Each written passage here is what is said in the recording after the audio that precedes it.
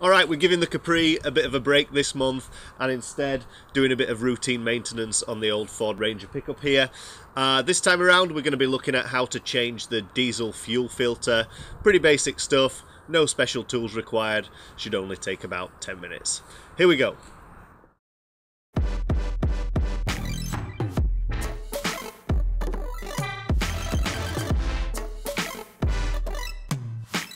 So your diesel fuel filter does exactly what it says on the tin. It takes diesel fuel from your fuel tank, filters it, removing any large particles, impurities like dirt, grime, rust, that kind of thing, before passing it on to your injection pump.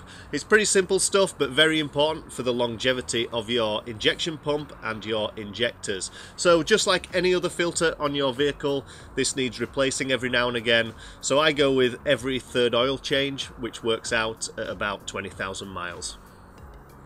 So here is the diesel fuel filter. To replace this, the first thing I'm going to do is remove the little electrical connector from the side of the housing here and disconnect it.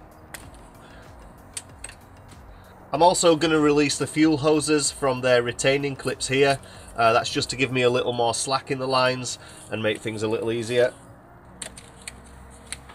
Then to remove the old filter, just remove these two 12mm bolts here.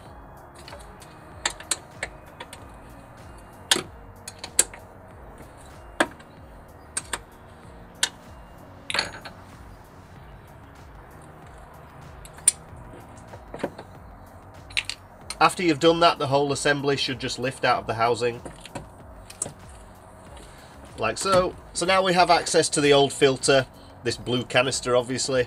Now these should just twist off by hand, and I say should because some people like to really crank these things on. If that's the case, you might have to get creative with a filter wrench or a pair of Stilsons, something like that. I replaced this last, so fingers crossed it won't be too bad. It's really difficult to get leverage on these things.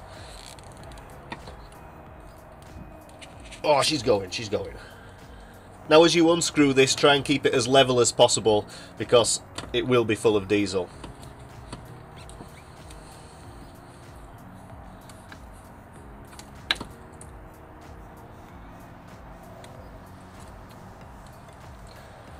Try not to spill.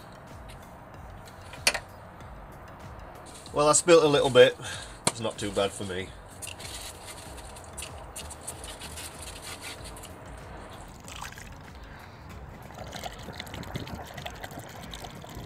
So here is the old filter. Now we need to remove this sensor off the bottom, and this should just screw off.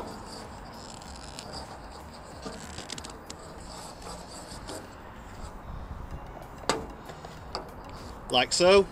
Okay, so this little device is a water sensor, and that's because the secondary function of your fuel filter is to act as a kind of water trap, separating any water from the diesel. Now, as water is more dense than diesel, in theory it will gather at the bottom of the filter here.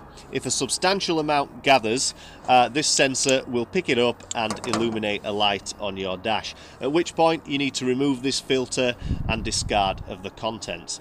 Unless you have a handy little tap on the bottom of the filter, which I have seen on some setups. Unfortunately, no such luck here. Removal would be your only option. Beautiful day. So we can pretty much discard of the old filter now.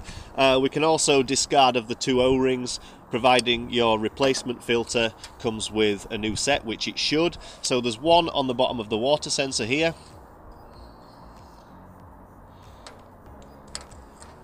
Remove that, and then there's one on the top of your old filter. If you can't see it on the top of your old filter, check it's not stuck to the underside of the filter head. If it is, you need to remove it before you fit the new filter. Okay, fit the smaller of the two O-rings to the water sensor. Dip it in some diesel first.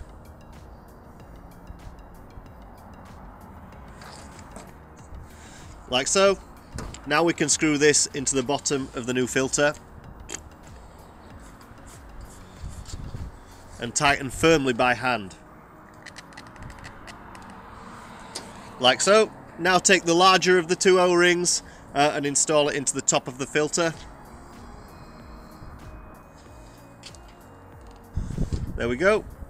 Right, before I fit this new filter, I'm going to pre-fill it with fresh diesel, and that's basically to reduce the amount of air that I put into the system. Alright, I didn't fill it all the way to the top because I don't want to spill it everywhere. So fitting the new filter is the reverse of how you removed it. First off, screw the new filter to the filter head.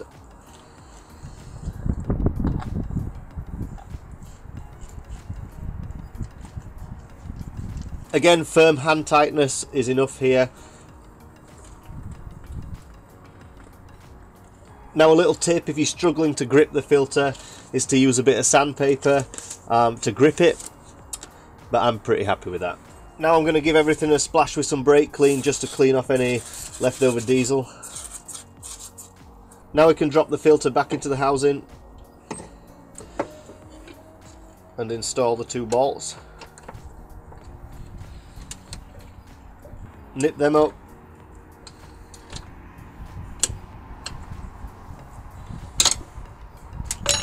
Don't forget to connect your sensor back up. There we go. And then clip down any fuel pipes that you removed. 1, 2. Now is to prime the system, and we do this by the plunger on top of the filter. The purpose of this is to remove any air we may have introduced into the system. So simply push down on the plunger and release. So what you might find on some setups is there's an air bleed screw on the top of the filter head. Now you'll need to crack that loose to let any air out of the system. And with these setups, basically you're just going to keep pushing the plunger until diesel comes out of the bleed screw. Nip it up and then you should be good to go. There's no bleed screw on this, so I'm just going to keep pushing this plunger until it becomes firm, and that will indicate air has got out of the system. Okay, that feels pretty good.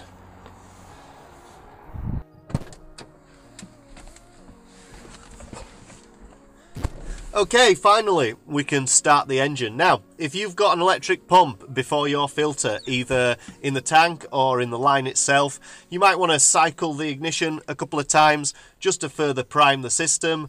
That's not the case with this vehicle, so I can just go ahead and hit it. Wait for the glow plugs. Boom, there we go. So just check for any obvious leaks before you close the bonnet, and you'll be good to go. If you like this video, please give it a thumbs up. I'd really appreciate it. And if you want to see more of the same thing, subscribe to the channel. Cool, that's another one down. I'll see you for the next video.